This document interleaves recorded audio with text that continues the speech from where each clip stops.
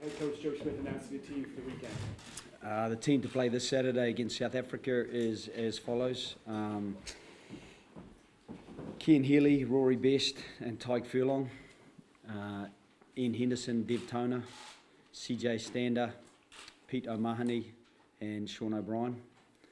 And the backs are Connor Murray, Jonathan Sexton, Jacob Stockdale, Bundy Arkey, Robbie Henshaw, Andrew Conway and Rob Carney. And on the bench are Rob Herring, Dave Kilcoyne, John Ryan, James Ryan, Reece Ruddock, Kieran Marmion, Joey Carberry and Darren Sweetnam. Joel, how serious is Keith Orison? Yeah, he picked it up on Tuesday. And it was a surprise to him and a surprise to us. Obviously, it's a hamstring injury, and I think it's going to make it certainly a struggle for next week and potentially the week after. So he would be in doubt for the series at this point. How much of a blow is it for him, Joe, given that he's been one of the informed winners? He's absolutely flying for Munster. He must be devastated. Yeah, disappointed. He was sensational for us in Japan. I thought not only his on-field actions, but the way he led the young players, and that was another role that he had fully embraced in this camp, and so that's a disappointment for us as well. But he's the consummate professional. He's a class player. He's got that rapid acceleration that always makes him a threat, and we'll miss that, but what a fantastic opportunity for Andrew Conway and Darren Sweetnam, two of his Munster teammates, to try to step up and grasp what is a fantastic opportunity. The name of Bundy Aki is obviously going to get attention. That he is named in the team. There's been so much talk about the residency rule. What do you expect him to bring on Saturday? I think his combination with Robbie has been something that we've noticed in training when he's gone in and out of the various combinations. I think he brings a calmness, actually. He has some really good experience in some pretty high-level games. He is very experienced playing against kind of the southern teams. And I know Jared Payne made his debut against the Springbok. It was a similar sort of situation.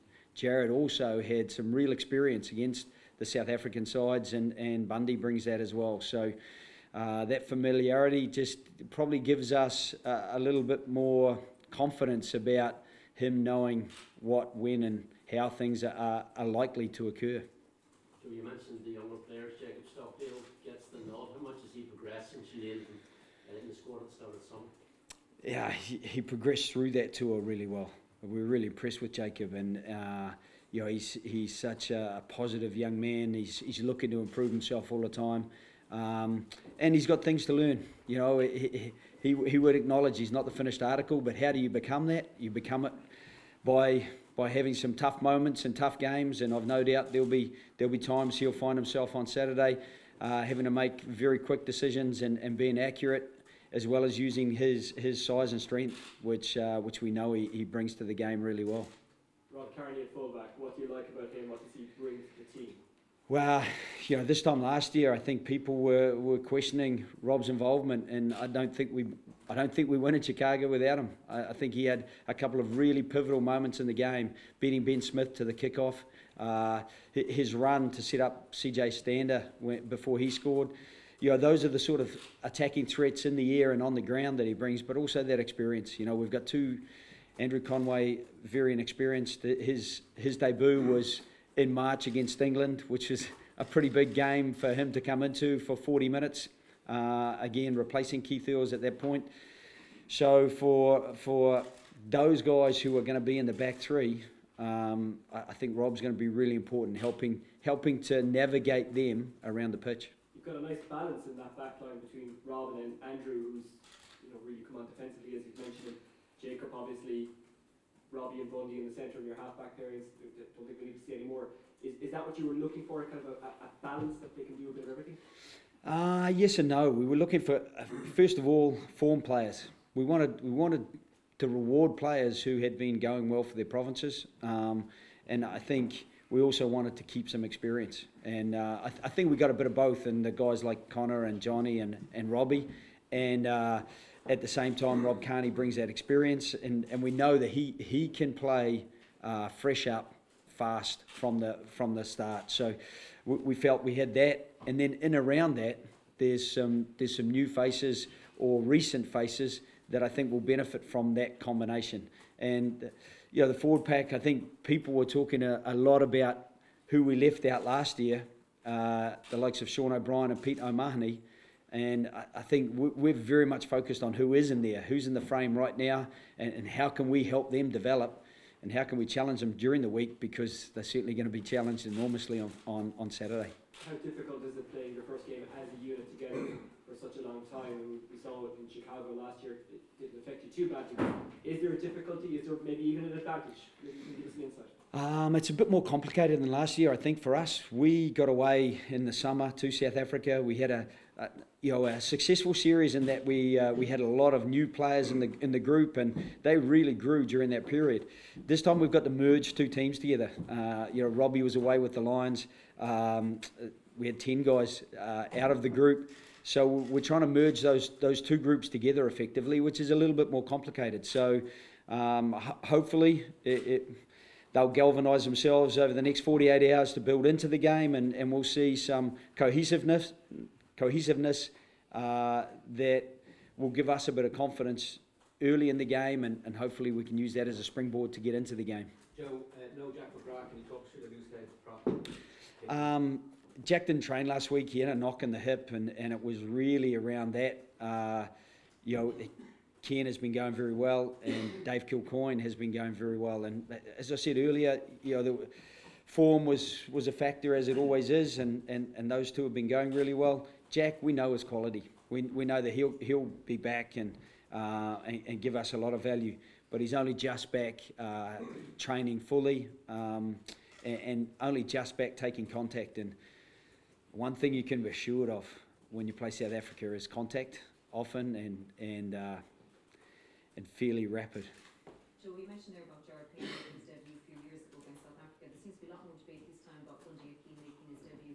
Is all that extra debate just irrelevant to you as you try and pick, I suppose, the best available 15 for Saturday?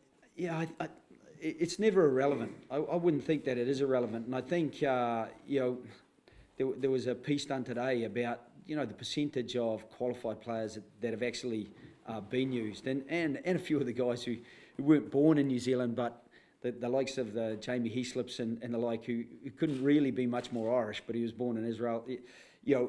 I think sometimes where you're born is less relevant to where you've invested over the last period of time. And I think Bundy has invested incredibly well in the West. They have benefited from his experience, his commitment, and his durability. Bundy has played an immense amount of minutes for Connacht, and he rocks up and he plays week to week to week. And so, I think it's sometimes an unfortunate distraction. I do feel a little bit of sympathy for Bundy himself, because he's just doing what he loves doing and what he's very good at. And so, we hope it doesn't distract him, because I think there's certainly no question in the player's mind, in the group's mind, that they're excited to have him in the group. And we're excited about, I think Stu McCloskey and Chris Farrell in the group as well. That has been a really good battle during the last sort of 3 or 4 trainings. And so we expect that to continue, and we'd expect that there'd be an opportunity for all those guys to have some involvement. Last couple there. Robbie, did you always see the day, or did you think you would play alongside Bundy in the centre for Ireland? No, I didn't see the day coming, but it's great to be linking up with him again. It's been a couple of seasons now, but he's a class player, and I enjoy playing off him and feeding off him. He's added real value to our group, and the boys have enjoyed his company here. So really looking forward to having him on the pitch and letting him express himself against the South Africans, because he has that experience in the past playing in Super Rugby, and he'll bring real energy to our group. Robbie, have you been a bit annoyed about the debate regarding Bundy, because obviously you've played with him, you've seen, as Joe's outlined, what he's brought to the West. He's He's become a real Westie. Have you been annoyed by the debate? Not necessarily. I haven't been really following it, to be honest. I've just been keeping my head down, training away, and just keeping to my own stuff. But you know, I know him so well, and he's a great friend of mine. So to have him in, I was really excited to have him in. And I think a player like that can only improve our team. So, you know, us as players going forward, we want to be the best we can be. We want to be the most competitive group. So I think that's how I see it. Have you just picked up where you left off and just kind of instantly clicked back into gear? There was a few touch-ups here and there. It wasn't plain sailing, but yeah, there's been a lot of questions from him, and he's been wrecking my head a little bit over the last 2 weeks, getting to know the things. But yeah, it's been pretty good. You know, we're building nicely for the weekend. Okay, guys, we'll shut down this section if the